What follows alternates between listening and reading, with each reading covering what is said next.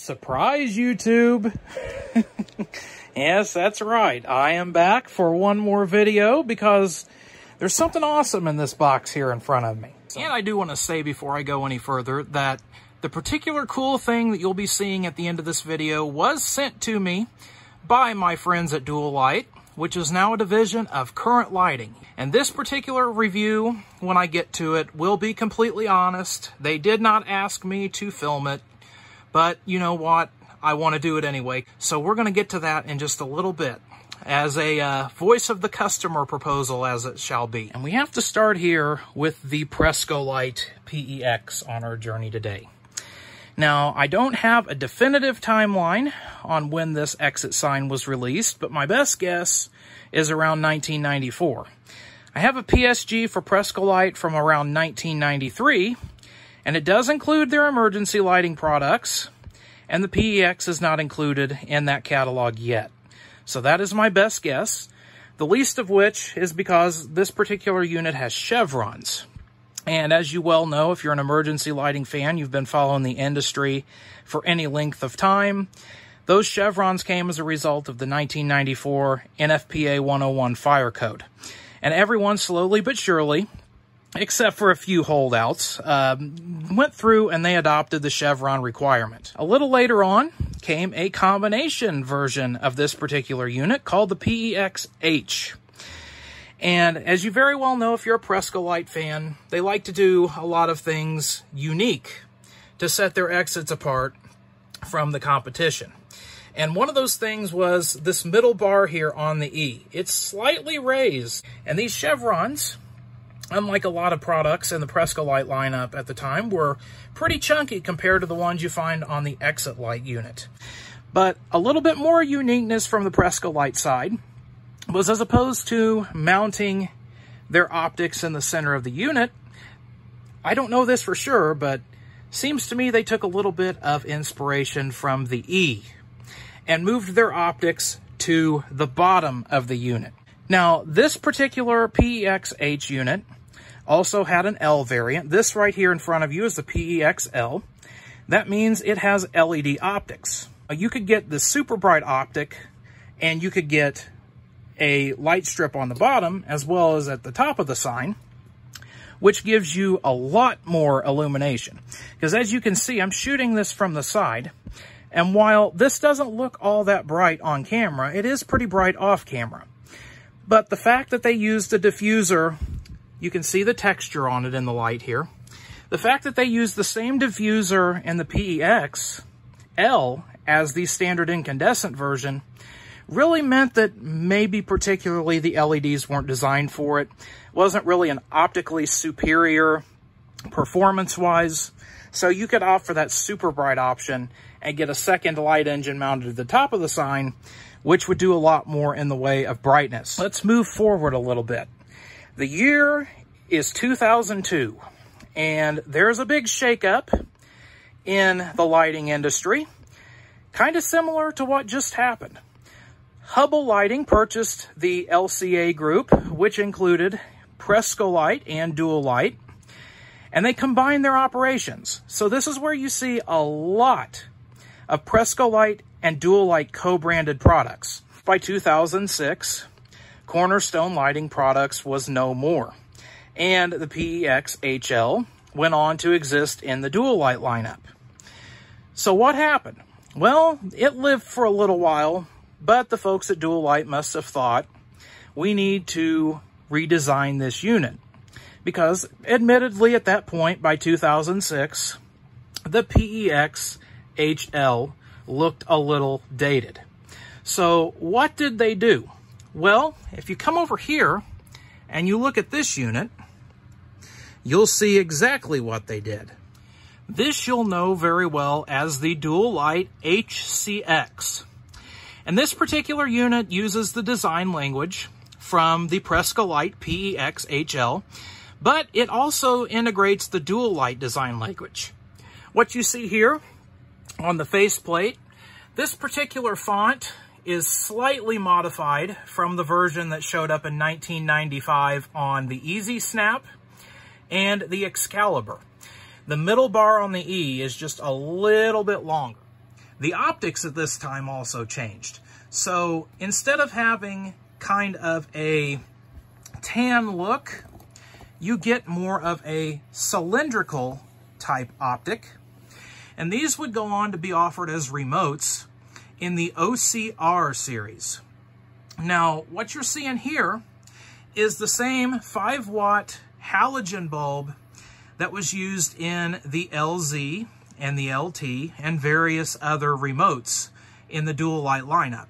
So if you're using these together, you should have optically similar performance. Of course, now, if you order an HCX series, this is a 3-watt LED optic. So I bet you all are wondering, when we revisit this box, what's in it? Well, you can kind of see the label down here.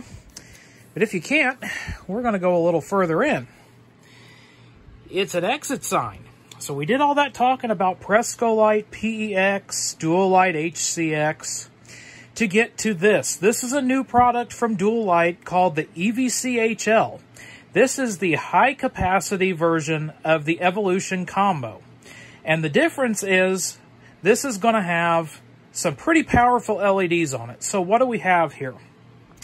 We have an EVCHL UGB 1206L. That tells us this has 6-watt LEDs for a total of 12 watts of capacity. Now, the interesting thing about this particular model, you can see right here in this corner, still has the Hubble Bubble on it. Even though I told you at the beginning of the video that Dual-Lite is a current company now, that is the name of the company, still has the Hubble Bubble on it. Well, this is a very special unit because I have just been informed right before I shot this particular portion of the video that we are about to see a pre-production model of the EVCHL. So pretty much what you are about to see here is history. I've never been, in my knowledge, offered a pre-production model of an emergency lighting unit before. And this is going to be particularly interesting to review because pre-production models often have differences from the actual production model. And that brings up another story before we go any further. And I kind of feel responsible for this product existing.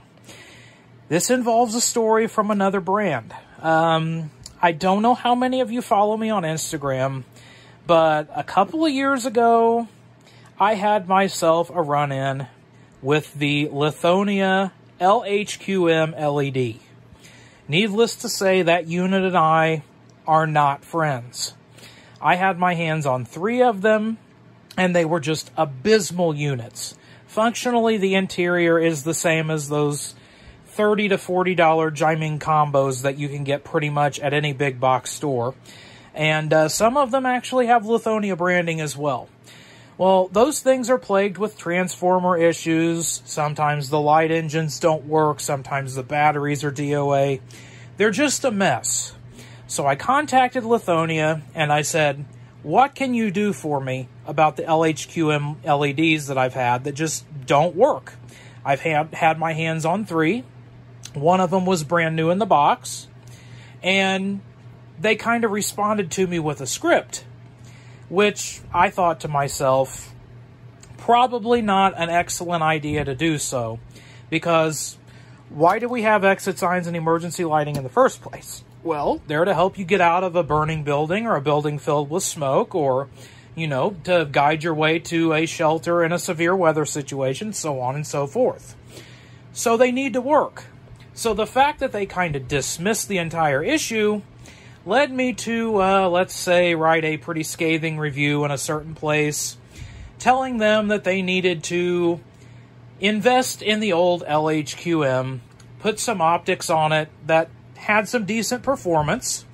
And I had recently found out from a real-life rendering that I had done that the optics from the ELM LT are functionally capable inside the old LHQM. Imagine my surprise when a few months later, Lithonia introduced a version of the LHQM, the 3rd generation model, with ELM LT optics. That being said, this particular unit was created by Dual-Lite as a response to that unit. That would be the LHQM 6, I believe is what it's called. And it has LHQM optics that are 6 watts apiece, and they deliver somewhere in the neighborhood of 1,200 lumens. I believe this one delivers somewhere close to 1,350 lumens at its peak. So that's kind of the story of how I am indirectly responsible for this. And I have said that because I don't know if Lithonia's unit was already in the pipeline when I wrote that review. It could just be a massive coincidence. But the fact that that product exists is the reason why this unit exists. Now, personally, I feel like already out of the box, before I've even touched it, the option set on this unit is better. For one, if you look at Lithonia's unit, you can only get white housing. No black housing, just white housing. So, by the fact that a black housing unit is offered, that immediately makes the spec set a little bit better. But there's something else that you can't get on Lithonia's unit, and that is self-diagnostics.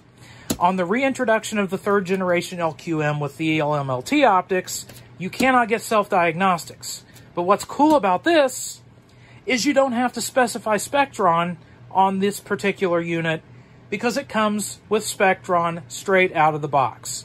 That is correct, ladies and gentlemen. This is a groundbreaking product. It offers Spectron straight out of the box, included in the price, for any spec set that you can order from this particular unit. Now, this particular unit, as well as the Lithonia unit, also have something else in common. You cannot specify remote capability with the optics included. You can only specify remote capability when the optics are not included.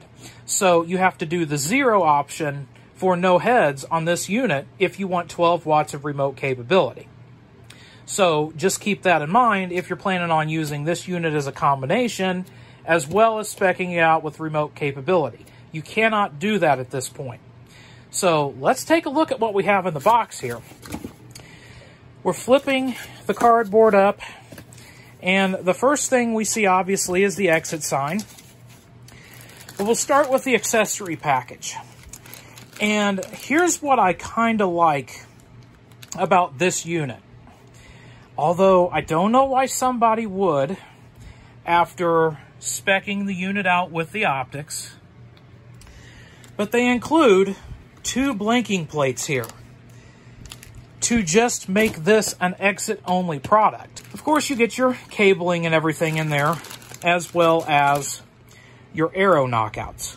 And Dual-Lite only includes 2, because they assume if you're using this in a dual-face configuration, either you're going to have it pointing in the direction of an exit with no need for both arrows to be obscured, or you're already going to have both arrows facing out anyway to point to exits in opposite directions. These are pretty reliable units, and I have not had, in my experience, an EVHC unit fail. And these optics themselves are shared with the EVHC and the Dynamo series. And they've been pretty reliable from what I've seen. And even the 3-watt models pack a punch. Let's get to the sign itself. Obviously, underneath, you're going to get an extra faceplate and the instruction manual. So taking all this plastic off, one of these optics are popped off on the side. And on the production model of the EVCHL, and it looks like this pre-production also has it, you can do side mounting of these optics. So what they do is they leave one disconnected in case you need to side mount the optic, and it also helps this unit to not be damaged in shipping, because if the shipping company would bounce something up against the box, compact the unit together, it could shatter the unit. So it's smart that one of these are disconnected straight out of the box. What I'm not seeing, and I don't think this is offered on the production model, what I'm not seeing is an extra side mounting provision to do this HCX style. And as a matter of fact, that optic was very, very easy to snap in. Didn't require much effort at all. So just be very careful and it'll go straight in. I have no issues with that particular point. This is a very easy unit to assemble, and that's really all you have to do. Before we go inside this unit, I want to take a look on the outside of it, because Spectron was a big selling feature of this unit. And as you can see, they have the Spectron logo proudly displayed on the outside of the unit, which I like. So a lot of the reason why Dual-Lite has been going away from putting this indicator on the outside of a lot of their units is because if you look at design and the way it's going, this is considered clutter to a lot of designers. But to me, I like this stuff. I like seeing that Spectron logo on the outside of the unit. I like seeing the flash codes on the outside of the unit. To me, that's old school Dual-Lite. They used to do that on every one of their units back in the day. Now, we'll bring HCX back in here for a second, because you'll notice HCX, the test button is in the center of the unit because that's where all the electronics are. But EVCHL, the test button is all the way to the right because the electronics exist right behind this compartment. And you'll see that when we go on the inside of both signs and kind of do a little bit of a comparison. But first, I want to just take a look at EVCHL by itself. Removing the faceplate, this faceplate is made very well. This feels like a quality piece of equipment in your hands. This is not floppy. I can't get it to bend. Can't say that about a lot of modern-day emergency lighting products. Some of them you can just wave your hand in the air with a faceplate in your hand and it flops back and forth. But this is a solid piece of plastic. The thing that I really don't like about modern units is bleed through the back faceplate.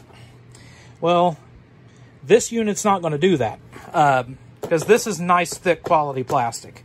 And, you know, it's just a carryover from the Prescolite and the HCX. I mean, that's the way this particular lineage of sign has always been, and I would really expect no different. So nothing negative to speak of at this point.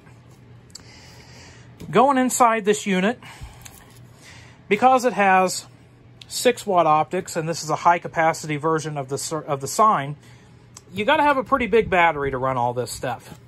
So in addition to your light engine back here, which is obscured by bubble wrap keeping your canopy safe. And of course the canopy itself, this canopy is made well too. Of course all these are reused from the Dual-Lite HCX, which I've had plenty of experience with that unit, and this is the same quality canopy that you get with your HCX. So very happy that this stuff has not changed. You know, if you have an exit sign in a high abuse area, especially in a school, you know, and I mentioned that in my last review with the EZ2L. In a school, what do kids do? One of the cool things to do is reach up and smack the exit sign. Now, where this one's going to differ is this canopy is strong enough to where if someone smacks the exit sign, this is probably going to stay latched. Whereas if it's any other exit sign, if it's one of the El Cheapos, it's going to be dangling from wires. So that's one reason why I really enjoy these products, because they are quality made. And even though all the circuitry in here is newer, and from my understanding shared with the Dynamo series, which is also pretty awesome, it's going to be rock solid reliable. These things are quality products, and they're built well, and you can just tell. I mean, there's heft to this. You can tell from the heft of the product that it is built to a quality standard. And, you know, I don't like to be, you know, hyping this up because you guys think that Dual-Lite made me say it. They did not. I chose to do this myself. And this is the next line in line of a product that I've liked for a long time, and that product itself was good. And, you know, I'm not surprised at all to see that this one appears to be just as good as well. Now, let's kind of take a look in here at your light engine. Your light engine is comprised of 4 high output LEDs. You know, a lot of exit signs, 5 years in, the light engine depletes because LEDs age. I'd be confident that these would last for a long time. But this, as far as looking at this sign by itself, looks like I'm pretty much ready to wrap that up. Oh, we were going to look at the label over here. Hubble lighting doesn't exist anymore. So this is going to be a pretty interesting piece of the collection. And now why don't we go ahead and look inside the HCX, because I'm sure you're probably wondering, how different is this unit? We're going to take a look right now. So here's your interior look, HCX versus EVCHL. The next difference, of course, are those optic mounting locations. The HCX kept the bottom mount from the PEXHL, and the EVCHL has the optics mounted on the center of each side of the housing, pretty similar to virtually every other combination unit out there. So, doesn't really matter all that much in the grand scheme of things, and I don't even know if it would be possible. But I rendered this thing up HCX style a while back, and I wish that was possible with the real life product. It very well may be, because this is a pre-production model. But maybe you want to make this look like an HCX to move the optics down and be somewhat visually similar to the HCX if you happen to have those in an installation with your EVCHLs. The biggest difference internally are your compartments where all the electronics and your batteries go. The EVCHL only has one battery compartment, and the second side of that compartment is shared with the electronics. As you very well know, the HCX had a high capacity option where you could specify 2 4 amp hour 6 volt batteries, one of which would go here, the other of which would go there, and the electronics would reside in the middle. This is kind of a carryover from the Prescolite days where the electronics in the PEX would also be mounted in the center of the sign. I bet you've already asked yourself, what's Compton going to do with this particular unit? Well, the answer is out here in my garage, which you have not seen my setup in forever. Unless you follow me on Instagram, in which case you have a few times. So I have these Lithonia LQCs up here, and then I also have some ELM LTs, as well as a 3rd generation LQM. The reason why you have this LQM as well as the LQCs is because I had myself some EVCHL preceptors, and those were 2nd generation units of that particular model. And they started getting temperamental out here because, let me tell you, it gets hot. So these units ended up replacing them, and the ELM LTs replaced some Dual-Lite EVHCs that the batteries got used up because of the extreme heat out here. And what I want to do is I want to take the EVCHL and I want to replace these 2 units. I want to make one unit serve 2 purposes. And for that, that unit's going to go up right around where this ELM LT is. So everything will be centered. Now, eventually, I may end up taking the other ELM LTs down, because I don't know if you're like me and you don't like it when people install white units in applications with black units, or red signs in applications with green signs. But to me, everything should have a visually similar appearance. So I may end up taking the ELM LTs out and just using them as backup units, just in case something else fails. But maybe when you come back, you'll see an exit sign up here. And as promised, you are back. And here's an exit sign.